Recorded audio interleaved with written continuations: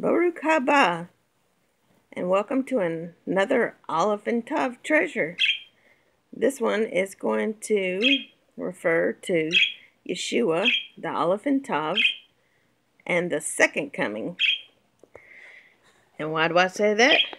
Because of the Vav, which, as I've said in other videos, the Vav in front of the Alef Tav says to me that the Alef Tav as Yeshua coming with a sword.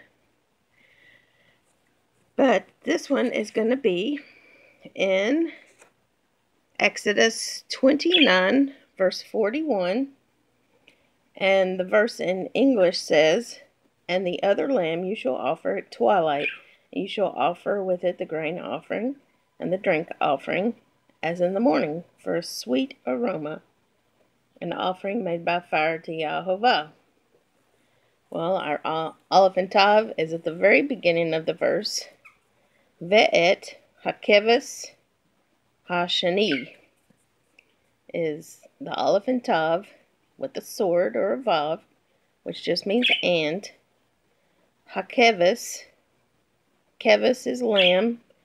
Hakeves is just the lamb.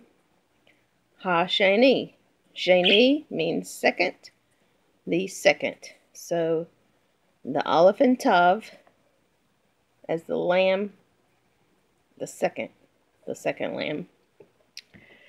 And the verses that we're going to reference for the second coming are Revelation 5, 6, and 12 mainly. The other one you can look up yourself, but we're going to go to Revelation now.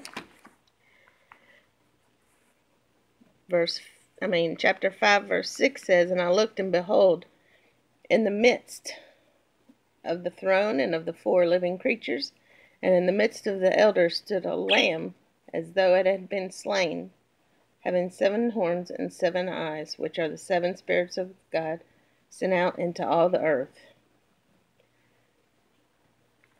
And verse 12, we're starting 11. "Then I looked, and I heard the voice of many angels around the throne, the living creatures and the elders, and the number of them was 10,000 times 10,000 and thousands of thousands, saying with a loud voice, 'Worthy is the Lamb who was slain to receive power and riches and wisdom and strength and honor and glory and blessing.'"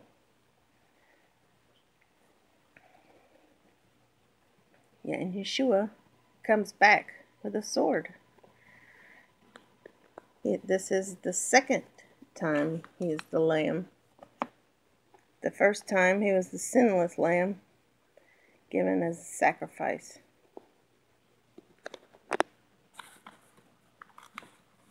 Go back to Exodus. And so, that's our Alef Tav treasure for today. The Alef Tav has the Lamb, the second. Thank you.